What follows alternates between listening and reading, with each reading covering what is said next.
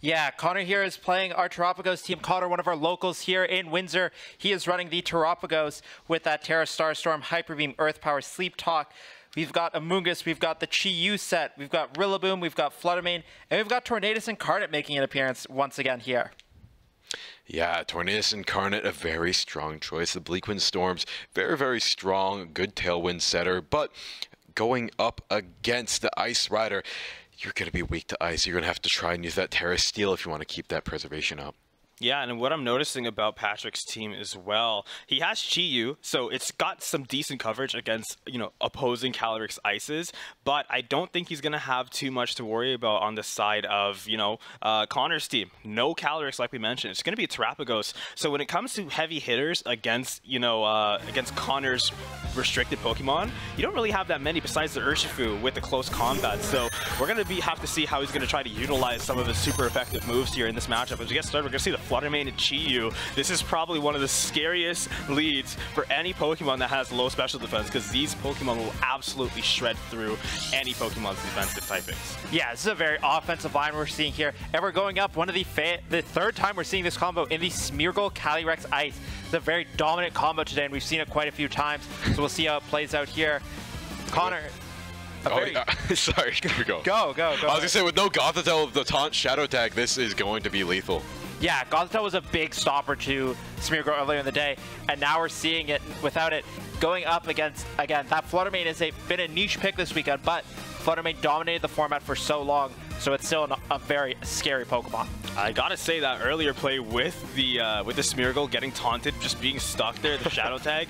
Again, this just shows all the different ways a Pokemon battle can really go. There's so many dimensions and layers, and the fact that it was still actually worse that it couldn't struggle is something that you have to consider too. The fact it was literally just an empty slot that couldn't be moved. But here, to get things started off in this battle, we're gonna see Connor terrestrializing his, or rather Patrick terrestrializing his Calyrex with that fire typing. So that should help it a little bit when it comes to some of the other matchups going to be dealing with, as well as resisting Chi-Yu's potential attack here. But Fluttermane using that Shadow Ball, and against the normal type, of course, it's not really going to do too much, if anything at all. But Heat Wave with that fire terrestrialization is not going to be that scary to deal with. We get that Trick Room set, and it looks to be the case that Patrick is in exactly the situation he wants to be in. I wonder if that was a guess of a terrestrialization on the Smeargle, because otherwise, that's a very risky play. I would have gone for maybe the solid Dazzling Gleam that you usually see on a Fluttermane. Yeah, I mean, man, the Smeargle is such an annoying Pokemon to deal with. You have to either worry about Fake Out, you have to worry about Spore, you have to worry about the Follow Me. I think it's totally safe to play that Follow Me, pull that Shadow Ball away, and just try and hit it. Dazzling Gleam, hard choice. I mean, Calyrex, when have we never seen Calyrex Terra just turn one? The Ice typing is more of a detriment than it is a benefit. So getting rid of its Ice typing, but keeping the Stab, Icicle Spear, or Glacial Spear has been so important to it. Exactly. It's going to get protected out, but that Chi-Yu is going to take a hit. It's not super effective. It's still going to take it down to half. Yeah, that's, again, there's the deck rate. We are getting a +2. It is going to start getting real dangerous out here as the Calyrex keeps munching up those desserts. This is where you have to start considering some of your options if you are Connor. Do you try to go for a pivot? Do you sacrifice the Pokemon that you have on the field right now? Can you afford to go without your Chi-Yu or your Fluttermane? I feel like Fluttermane might have kind of run its course in terms of usefulness, but as I say that out loud, I realize that's probably not actually true, because outside of Fluttermane, does it really have any instant heavy hitters? It's already spent the boost energy, sure, so it's not going to have that guaranteed speed boost, but it's still got a lot of life left in it, guys. Well, yeah? I think he's waiting to try and just clear the board as much as possible and have that last baton pass anchor there in tow, that Terapagos, to try and sweep the rest of the team. He needs to clear this Calyrex, because there's no wide guard user on the side of Patrick. Oh, that's true. He wants to just try to whittle them down as much as possible, potentially, and yeah, come in and try to sweep with the Terapagos. You almost want to keep Chi-Yu alive for Terapagos. This Terapagos we've been seeing all this week has been just hitting under the damage numbers they would like. So we really need to see it hit hard, and Fluttermane is going to fall there. Really, that defense stat of Fluttermane being like a 35 is not going to live with Glacial Lance in any circumstance, especially not a +2. And now +3.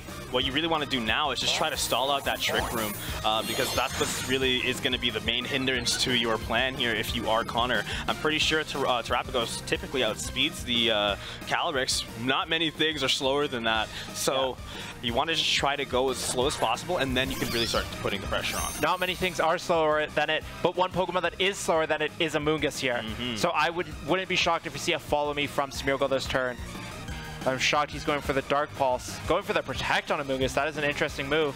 Maybe trying to bait out that Follow Me. He could be blocking the Spore, but he's going to go for the Follow Me, so he's just going to protect with the Amoonguss.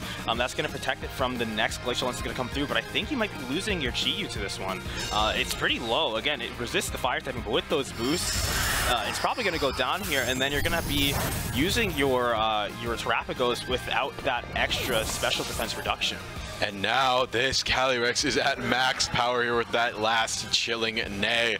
And it's going to be a major uphill battle going forward. You're going to have to bank on maybe this Spore hitting, maybe doing something with this Amoonguss. I think that's why he went for the Protect. He wants it there to be the supporter for this Terrapagos. Yeah, it would be a different story if Terrapagos had Protect here. I think we are running low on Trick Room turns. I think this is either a last or a second last Trick Room turn. So Connor needs to find a way to bait it out. But right now, I don't know if it can. I think Connor is banking on Terrapagos' ability here to tank one Lance. But that's the thing that's so scary. It's max boosted. I don't know if it really can. Probably, it might not get one shot, but it would be in a very low range to the point where, of course, you have your Terrapagos ready to go. I think Trick Room's got one turn left, but can you survive the next two Pokemon that are coming out full HP? I'd say +4. Smeargle goes to sleep here. There you go. You remove the Follow Me potential here, but let's see what happens. Here's the Glacial Lance. Terra Shell will block it, making it not very effective. It'll be enough to tank it. Let's see. It is not. Wow, and a big sweep from Patrick Cheng, taking the first game and taking the crit on the Amoonguss to boot. The crit really feels unnecessary, but sure, why not at this point? Yeah. I mean, +6, what's living a +6 Icicle Spear? Not many things, and not even a not very effective typing on, again, a respectably defensively favored Pokemon. Terrapagos is no pushover when it comes to resist, especially with that Terra Shell, but again, +6 Glacial Lance. There's a what limit. are you supposed to do, right? It's not like it's immune to damage. It just reduces it significantly. Yeah, it's not a Mimikyu with that nullification ability. It still has to take the hit. Yeah, Terrapagos is a really good defensive Pokemon on its own. I mean, some really high defense stats. But again, like, there's nothing high enough that can block that. Exactly, except for a Protect. You know, nothing can eat that hit, really. Except for Mimikyu. So maybe Mimikyu is going to I've been saying, like, Mimikyu, I love that Pokemon. Definitely one of my all-time favorites. You know, me and my ghost types, all right, we walk around with those. But Mimikyu, honestly, in VGC format, I think it definitely has a place. It takes a lot of exploration. I wouldn't be surprised if teams really, especially over this break, try to maybe just take some time to experiment a lot more with this format, see what they can get away with working with. But if we do see Mimikyu, I would be kind of surprised, but I can't say I would be totally surprised. I think it definitely has its place. I think the issue Mimikyu comes into is that Disguise ability really, in a doubles format, leaves it so vulnerable. As much as Disguise is a great ability, if you double target it, Mimikyu is going to go down instantly. Exactly. It's not the singles threat that it can be. But the fortunate thing is, with this meta, with all these like main DPSs here, it's usually only one thing swinging at you. We rarely see these double swings unless it's like a Koraidon team. And having your Mimikyu there to absorb 2 hits from your main DPS Pokemon, well, it does have pretty threatening moves. I feel like if Thunder Wave becomes relevant again, we might see Mimikyu. Yeah, but we are seeing the change here for Connor. We are seeing Tornadus take the field with Chi-Yu. Now, Tornadus is a choice. Again, Tornadus weak to those Icicle Lance, so will we see it Terra early and take that Terra away from Terrapagos? Be the first from Dark Pulse onto the Calyrex, potentially. Maybe trying to go for that Heat Wave once again. You gotta try to assume at the very least he has no reason not to Terra Fire. I don't think he has a lot of important Terras on his other Pokemon that he has to worry about, so might as well protect your Calyrex. Meanwhile, Connor needs that Terra there. With no wide guard on the team, that puts the value of Terrapagos up to the max. He needs that for the late game. Yeah, here goes the Terra Ghost on the Chi-Yu, maybe trying to block that fake out. We'll see if he gets the call right here. If he gets his read correct, that'll be a massive read. That Terra going onto the Chi-Yu. It would be huge, but actually it's going to see that Smeargle get switched out entirely. Ferrograph is going to be the play. This Pokemon also blocks Fake Out. Thankfully, there are no Fake Outs on Connor's side of the field at the moment, but it's something you definitely have to consider when it comes to priority moves. Terra's going to come out most likely onto that Calyrex, if I'm not mistaken. Actually, no, well, we're going to see it first on the Chi-Yu. It's going to be the Ghost typing, again, to block that Fake Out that never ended up coming out. But at the very least, you know, it's got purple colors to it now. Who doesn't love purple? Yeah, it is a very defensive Terra. We are going to see the Terra fire here. I'm really not surprised. Really, Calyrex has Terra, and I don't think we haven't seen a Terra in any battle today. I think it's Terra at every match. The first turn, it Terras every single time. You don't want that Ice weakness. And Psychic, also a vulnerable type with Incineroar and Chi-Yu being in the mix. There's a taunt. Blocks the taunt because of Prankster. That is why you switch to the Frigoraph. There's the Heat Wave.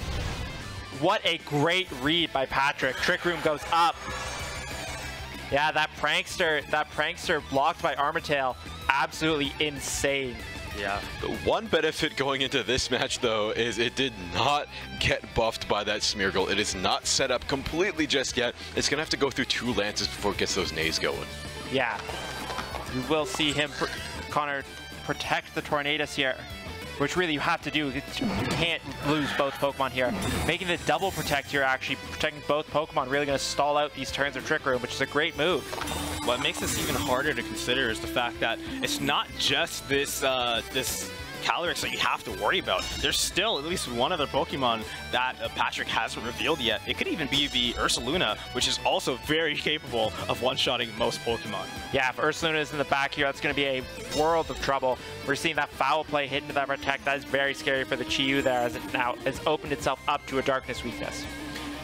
It's a weak to dark, and now it's a lot on the table, so might see a switch come in here. You don't want to get hit by that foul play. Gonna switch in the Terrapagos potentially.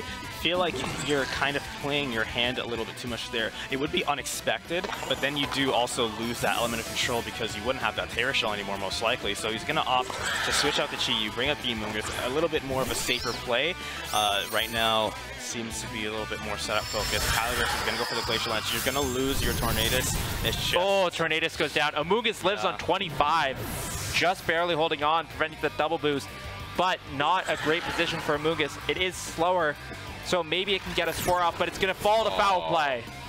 Yeah, the Amoonguss falls over and gets hurt by the Rocky Helmet, so maybe a little bit of damage there. But now I think Connor is playing around this pairing. He wants the Beads of Ruin with this Terrapagos. Smart. Yeah, the issue is he doesn't have that spread move on Terrapagos now that he's committed to Terrapagosing, or to tearing the Chi-Yu instead of the Terrapagos. So we'll have to see if he can pull it out of his back pocket. We see the Terra shift.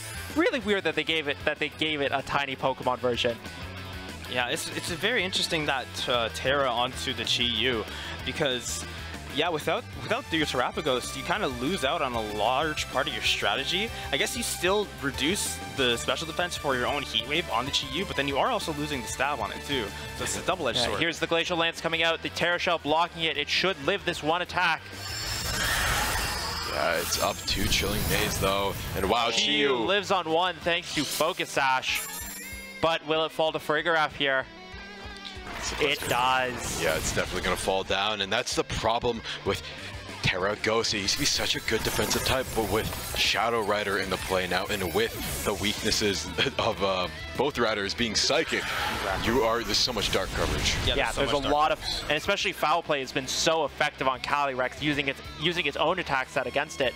When it gets so buffed, that foul plays are they're everywhere now. We saw Gothitelle, we've seen all these Pokemon, and there's the close combat. Going on to the semifinals will be Patrick. It's crit to end things once again. Just for that extra insult to injury. Oh, a little touch there at the end there. Yeah, Patrick just demonstrating what a Pokemon battle when everything goes right for you looks like. Really not a lot of for him to be worried about in those games. Felt like he was really under control for most of it and kind of just played his game plan, played it well. And unfortunately, yeah, Connor just had a lot of issues to deal with in that set that he wasn't able to really recover fast enough to make something work. So yeah, Patrick taking this first game here 2-0. Yeah, congratulations to Connor on making it to Top Cut today.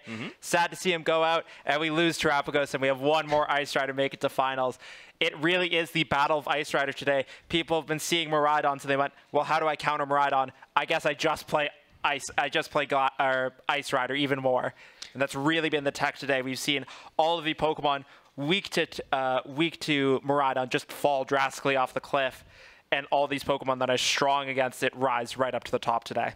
It's a nice little rock, paper, scissors we have going on in the meta currently, but I think I don't know. We don't know what's going on in that second bracket. Could be a duel of Ice Riders happening, but it could also not be the case. Like, no.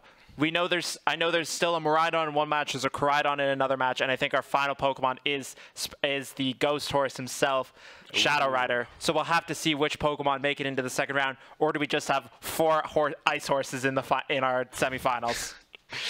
Yeah, we will see if the 4 horsemen will show up here in the next little while. But before we see that, we're going to throw it to a quick little break, and we'll be right back with the next game.